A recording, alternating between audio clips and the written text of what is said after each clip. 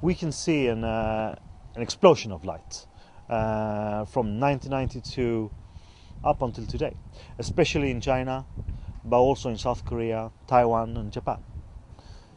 In the case of North Korea, where we have no lights, we can't rely on nighttime lights.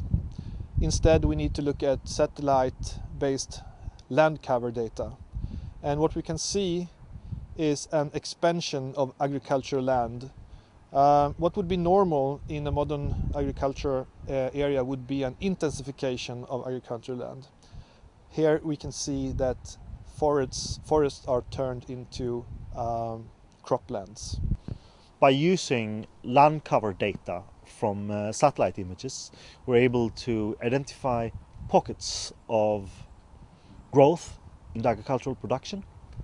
We were quite surprised to identify these pockets of development. With the collapse of the Soviet Union, North Korea did not get the aid in terms of fertilizers that was absolutely crucial for production of agricultural goods.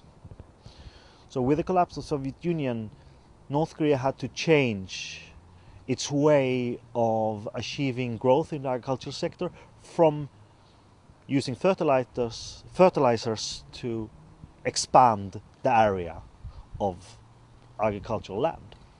And that is what we can observe in our analysis. The level of development is rather small, but with our methods we can highlight the areas where we can see these small developments.